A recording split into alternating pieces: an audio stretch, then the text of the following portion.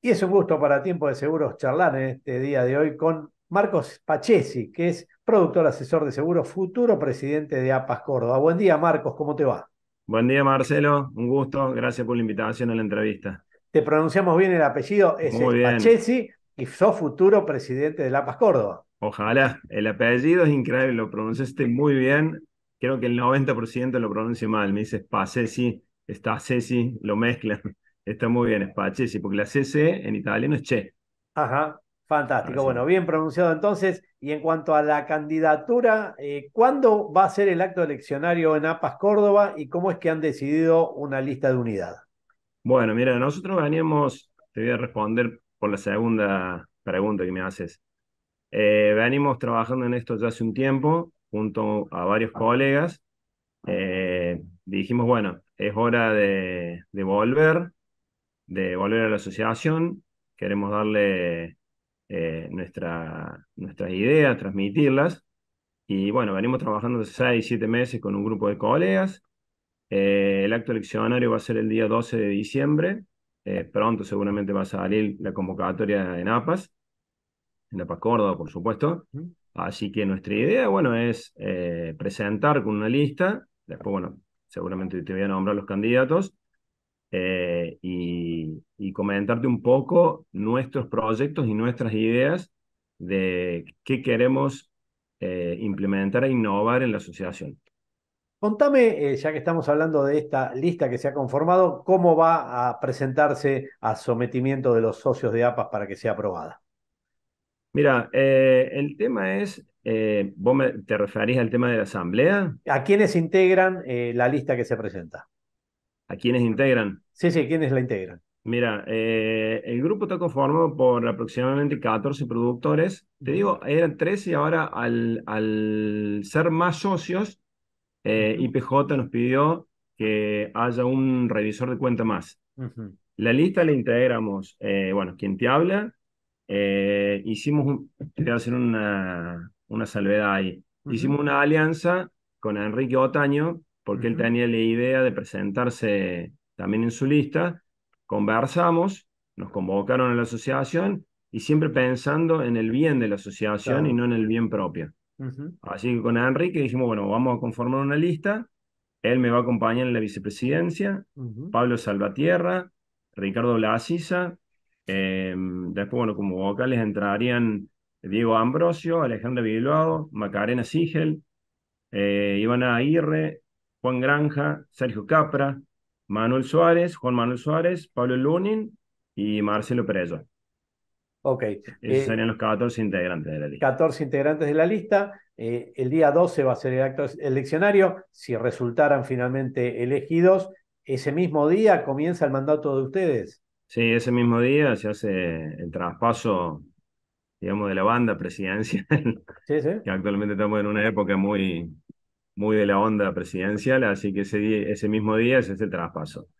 Acá tuvo un gesto, la verdad, muy noble, Daniel Azal, el actual Ujú, presidente, porque nosotros yo digo nosotros, la gestión anterior en la que yo formé parte, ujú. culpa de la pandemia, se demoró un poco el acto eleccionario y ellos entraron, en vez de terminar poder ingresar en el 2020, ingresaron en el 2021. Y Ujú. nosotros, o sea, la lista nuestra se debería presentar recién en el 2021 por una cuestión de tiempos. Claro. Daniel Azale adelantó, digamos, en sí las elecciones, porque el estatuto lo decía así, tuvo esa noble generosidad, así que bueno, llama ahora justo para diciembre a la asamblea. Contame cómo es la asociación que reciben. Entiendo que la asociación ha hecho muchas mejoras en materia edilicia. Encuentran, entiendo, una asociación ordenada. Sí, sí, la asociación en sí, yo estuve charlando un poco con Daniel, está ordenada, los números están acomodados, a pesar de los tiempos que estamos viviendo.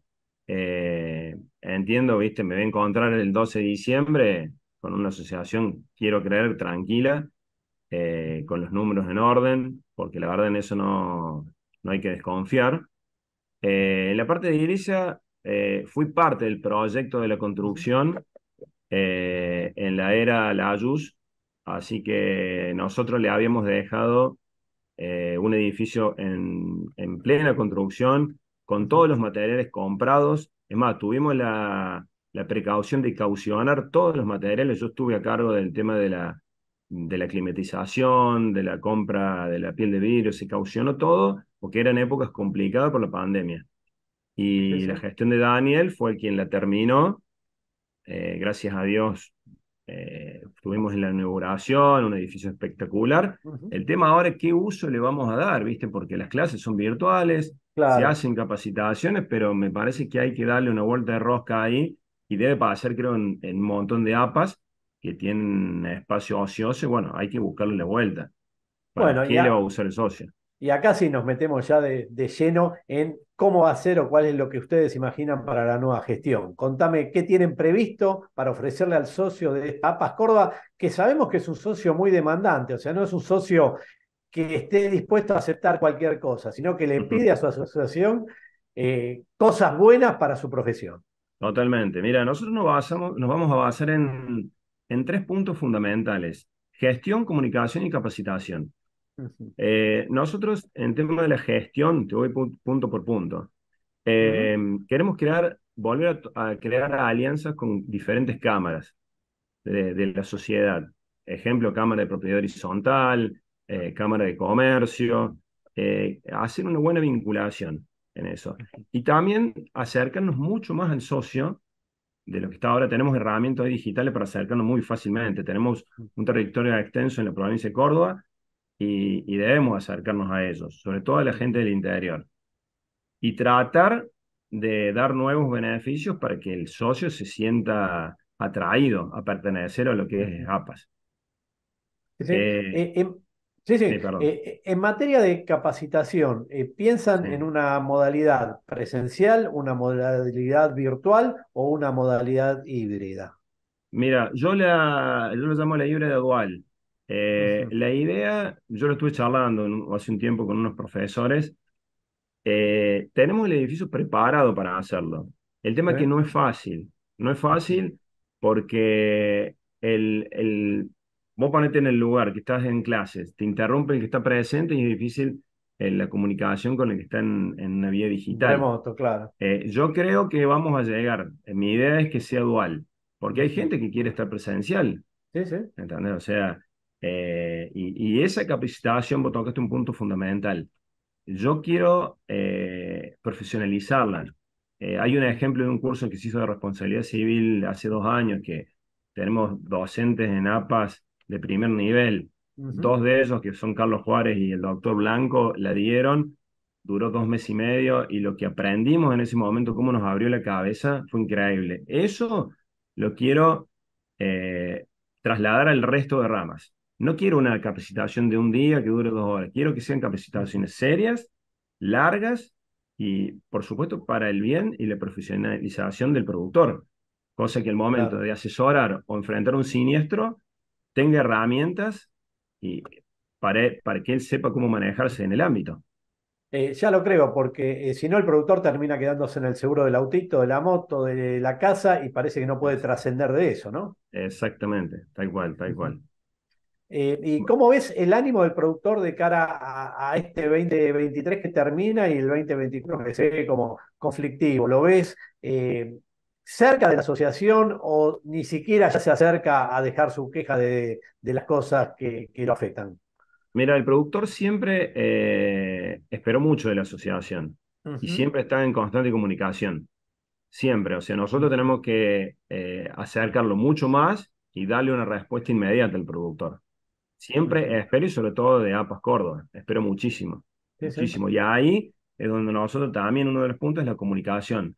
Trabajar en una nueva comunicación, hay herramientas nuevas, digitales. Ujú, Estamos juntamente con la lista, ya hemos tenido entrevistas con diferentes eh, personas encargadas del tema de la comunicación para fortalecer lo que son redes, web, la forma de comunicarse más amigable, digamos. ujú. Y te llevo ahora sí a cómo está el mercado de Córdoba en este momento. Vos como productor que sos, que estás ejerciendo y además, bueno, vas a tener próximamente una actividad ya directiva de la asociación. ¿Cómo Sí, ves ese mercado? está muy complicado. Mira, justamente hace unos días veía unos números. y no solamente que los leo, sino que trato de estar en la calle y hablar con el proveedor, digamos, el cliente para ver cómo lo vive. O sea, los números son negativos. O sea, tenemos, si agarras mes 2022, 2023, de una inflación, por ejemplo, el 115%, hay menos 7 puntos de crecimiento en el mercado, acá en Córdoba por lo menos. Claro. Sí, sí. No hay negocios Sí, sí. nuevos, grandes. Creo que, Ujú. viste ese dicho que decían, estamos pescando todo en la misma pecera, estamos haciendo eso. Son Claro, negocios y con chiquitos. claro, y encima que llevan a la baja de precio, una pelea por precio, lo cual te lleva de nuevo al barro de esa disputa, ¿no? Exactamente, te lleva esa disputa. Mira, Ujú. yo creo que hoy en día el productor también tiene que fijarse mucho en el servicio, en la atención que te da la compañía. Hablaba con un proveedor de neumáticos y me decía que él tiene un promedio según el día entre 35 y 60 reposiciones de ruedas Ujú. para compañía de seguro en un solo día. Sí, sí. Un ejemplo, una cubierta de una Raptor con llanta, con todo, sale 980.000 pesos. Es una Sí, locura. sí, una locura. Eh, Sí, sí. la verdad, Y yo me pongo parece, en lugar de las compañías, lo difícil, lo mal que le están pasando. ya lo creo, y encima con faltantes de mercadería, con un cliente que a veces lo único que mira es que su cuota aumenta, pero no puede, parece comprender que los insumos que forman parte del servicio del seguro crecen y mucho más que su cuota, ¿no? Claro, claro. Pero la Ujú. compañía tiene que cuidarse también en eso. Es Sí, sí, entendible. ya lo Por creo. eso ahí a la hora, yo le digo a los productores, a la hora de elegir, elijan seriamente, analicen la compañía, Ujú. pregunten cómo trabaja la compañía. El productor tiene que en eso ser mucho más profesional, no solamente vender por precio, tiene que Claro. vender calidad y servicio. Es Sí, sí. fundamental en esto, Marcelo. ¿Cómo están en lo que hace a proveedores de talleres? Por ejemplo, acá en Capital hay una cierta dificultad para poder ingresar en un auto a taller porque no hay turnos. ¿Es una situación equivalente en la provincia de Córdoba? Sí, sí, sí, tenés que estar, los clientes te dicen, me dieron turno de acá un mes y medio. Claro. Sí, sí. Es una realidad que se ve, creo, en todo el país. Aparte, Ujú. Marcelo, el tallerista por ahí le conviene agarrar un particular que una compañía de seguro. Claro. A pesar de Sí, que las sí. compañías de seguro, al momento, cuando las necesitan, un ejemplo, cae un granizo masivo y son los primeros que están Ujú. tocándole las puertas a las compañías de seguro para que le mande clientes. Ah, pues el Pero proveedor de sí, clientes más grande. sí, lo que pasa es que yo en eso sí veo que las compañías grandes, serias, trabajan día a día con una comunicación constante con los talleres y son, digamos, hacen mucho profesionalismo, digamos. O sea, el Ujú. taller serio no te traiciona. El taller serio Sí, sí. sabe que va a seguir trabajando con la compañía de seguro. ¿Y cómo vislumbrás? Córdoba es una provincia fuertemente industrial. ¿Vislumbrás nuevos negocios o estamos en esta chatura de un mercado chiquitito que no crece, que por el contrario decrece? ¿O aparecen en la provincia de Córdoba nuevos negocios para que el productor pueda hacer pólizas allí? Mira, yo creo que a futuro sí va a haber nuevos negocios. Hoy Ajá. estamos, digamos, todos en lo mismo. Córdoba es una Ujú. provincia muy productiva. Creo que se viene, ojalá, una buena cosecha. Eso va a Ujú. traer nuevos negocios, Sí, sí. negocios inmobiliarios. Yo estoy en una ciudad grande que históricamente el dinero del agro se volcaba mucho en el tema de la construcción. Así Ujú. que esperamos que si tenemos un buen año, ese tipo de negocios, sobre todo grandes, refloten. Bueno, Marcos Spaccesi, futuro presidente de APAS Córdoba, estaremos hablando seguramente luego del día 12 de diciembre para, bueno, saludarte, felicitarte y para ponernos a disposición nuevamente para lo que necesite esa APAS tan activa de nuestro país de cara a los productores. Tal cual. Bueno, Marcelo, gracias a Tiempo de Seguros, a toda su audiencia. Le mando un abrazo grande a todos y bueno, que tengamos un feliz fin de 2003 y un espectacular 2024 que hay que tener esperanza que somos un país, la verdad, muy rico, muy próspero, así que seguramente vamos a crecer. Así es, y con ellos los productores. Buen día, Marcos, un gusto haber charlado contigo. Gracias, Marcelo. Buen día. Bueno, ahí lo